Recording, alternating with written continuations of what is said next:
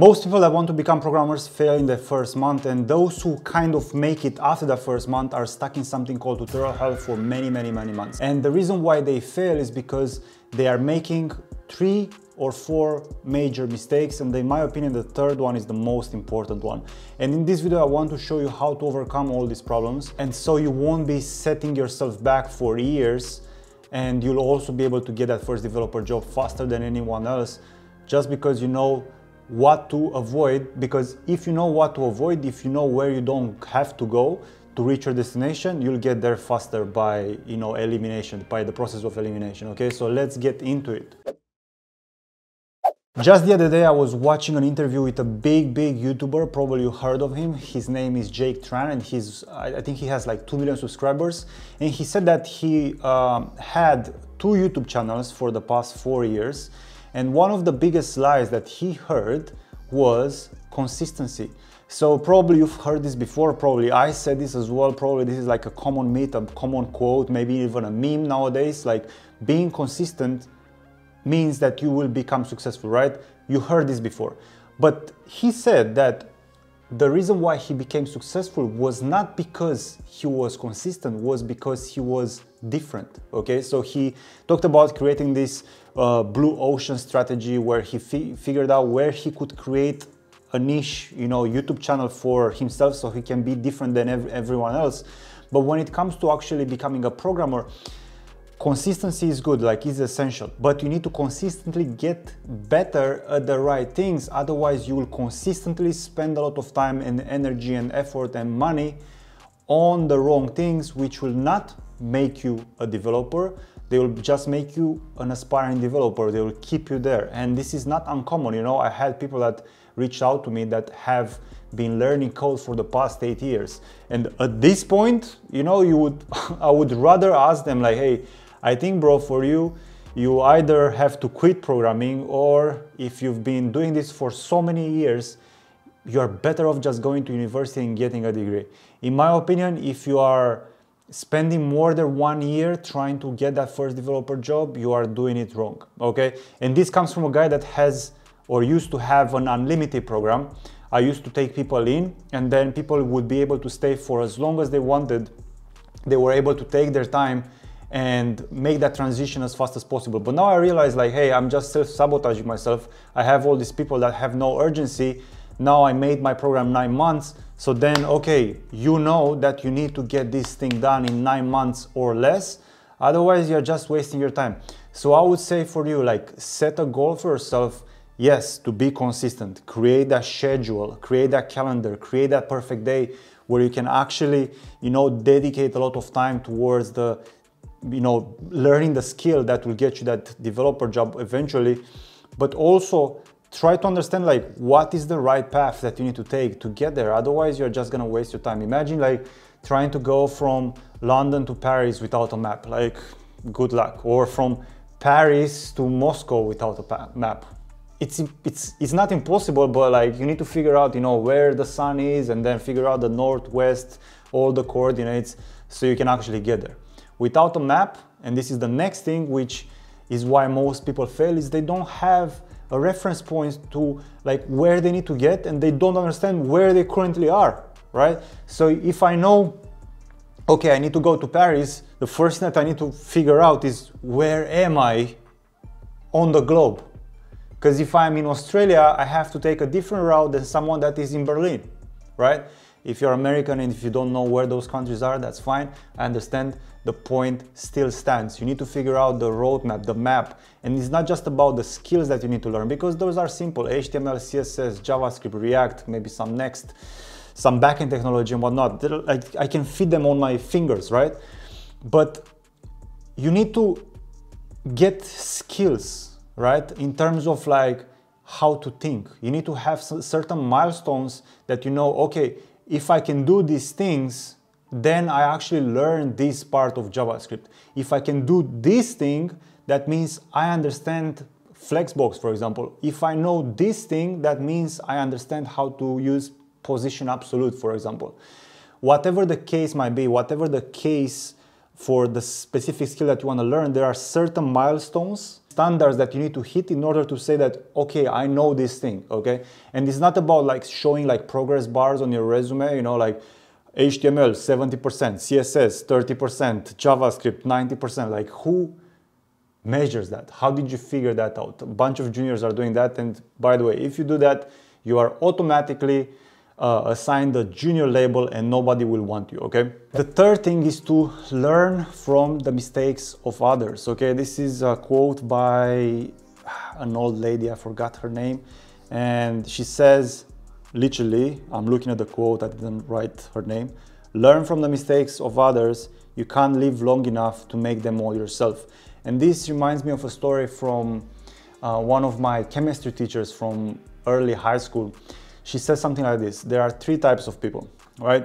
There are the smart people, okay? These smart people learn from their mistakes and from everyone else's mistakes, okay? Those are the smart people. Very few people are smart.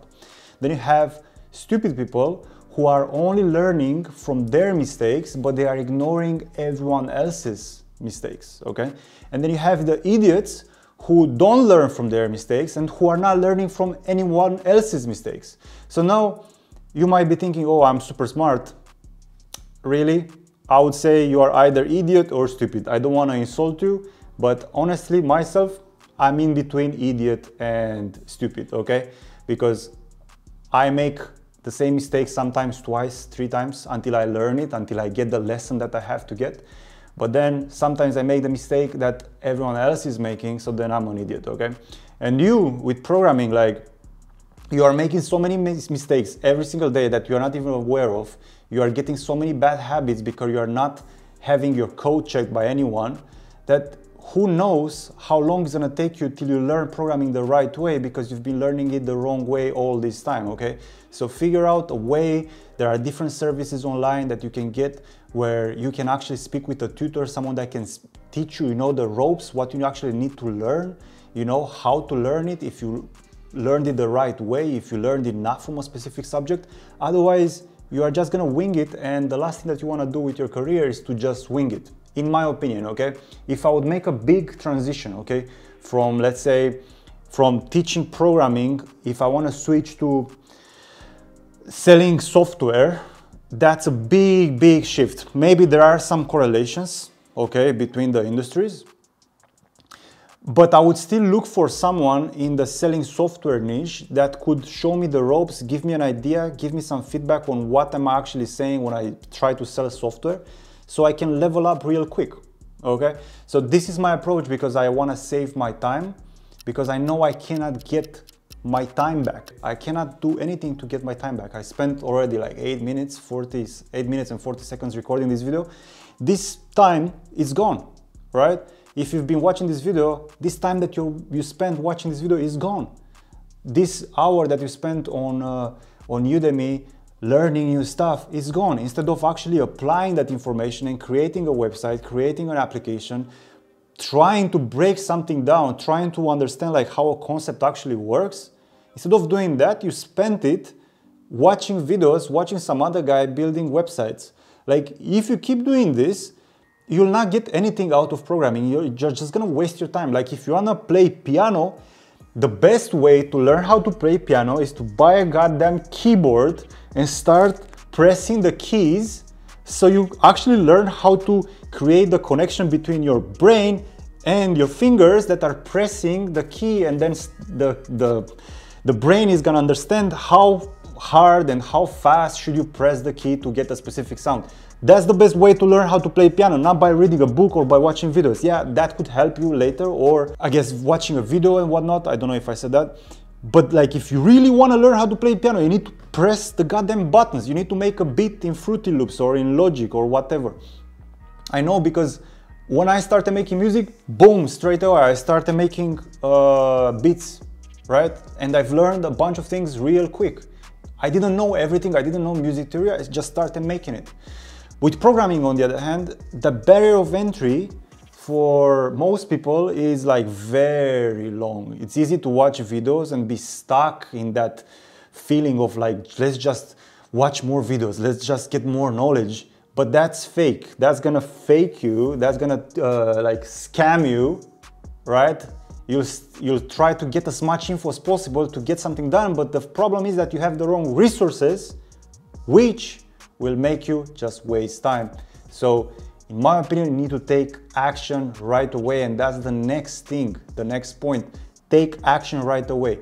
Don't delay taking action because you don't have enough knowledge. Programming, it's not like, you know, a field like, I don't know, medicine, where you need to study hundreds of books before you get to cut someone open. It's not like that. It's not like that. Programming is more like seeing some sort of lizard in the grass, you grab it and you smack its tail and you look at the tail, right? That's kind of how programming is. You need to take action as fast as possible. Don't let your brain fool you and making you think that you need to learn more before you can get something done, you know?